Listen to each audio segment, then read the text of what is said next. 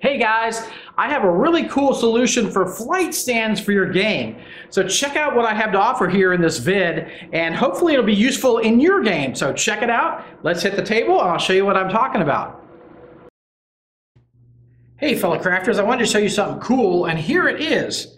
It's a cordial glass. Yay! Okay, yeah. Now these aren't really exciting, but hey, wait, let me show you this, okay? So you can stand this up, and then I've got my Harpy here, and look, I'll set it on the top, and wow, what a great flight stand, right?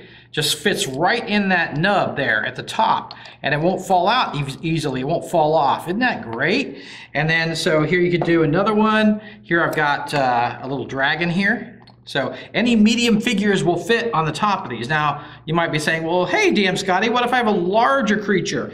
Well, you can do that too. You can just put this out, and then here's a larger one. The base won't fit in there, of course, but you can set it on top, so you still have a flight stand, so pretty cool. And super cheap. You can pick these up at the dollar store. They're cordial glasses. Yeah, so pretty cool. And let me show you, there's another large creature. Here, I'll just put that on there.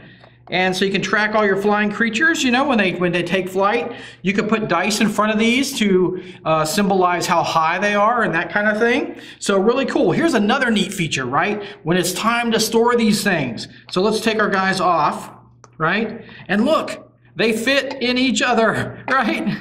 So cool. So easy storage. You just throw those in your little bin or whatever, and you are good to go. You don't have these huge, you know, taking up all this room flight stands. These are just great little cheap flight stands you can get.